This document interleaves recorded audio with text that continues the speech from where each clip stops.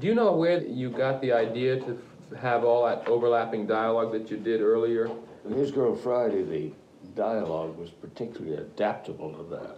And I'd noticed that people talked and talked over one another, and especially people who talked fast and who were in a quick argument or quick description. So we wrote the dialogue in a way that left the end of the sentence so you didn't need it, and the beginning of a sentence, and we just kept them overlapping. And any new actor that came in took him a couple of days to get oriented and going. But everybody put up with that, and then it worked beautifully from that time on. It's a very natural way. Oh, yeah.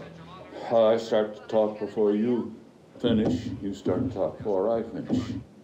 And oddly enough, it becomes rather dramatic. Hildy. No. Hildy, you're going to help me out. Just this Don't bother me. Will you get going? Get out of here, Duffy. I'm busy. Now, look, honey. Please, save your Look, darling, breath. this will bring us back together again, just the way we used to That's be. just what I'm afraid of any time, any place, anywhere. Now, don't mock me. This is bigger than anything that ever happened to us. Don't do it for me. Do it for the paper. Scram, Svengali. If you won't do it for love, how about money? Naturally, we use that because that's the way we all talk.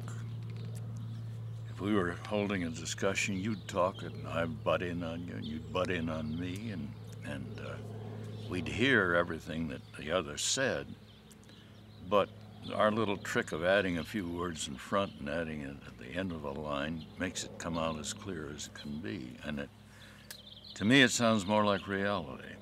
In here, madam, you're a cockeyed liar, and you know it. What was that? He's in there. Give me the desk. Give me that phone. What a break. Stand back, everybody. He might shoot.